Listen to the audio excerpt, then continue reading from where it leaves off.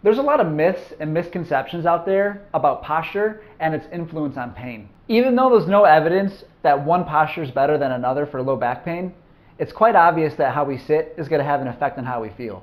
It's hard to argue that posture doesn't matter when there's a direct cause and effect between how we feel when we're sitting slouched versus sitting upright or standing. Here's a way to determine if posture is going to have an effect on how you feel. So here's an easy drill for you to find your optimal posture. First thing you want to do, sit slouched. Exaggerate the opposite posture and exaggerate that upright position. Come off 10%, find neutral. If you find that you have a hard time maintaining this position, roll up the towel, put it behind your back when you're sitting in the chair, and that will help give you support while you're sitting. Give this a few days of testing and see if it makes a difference for you.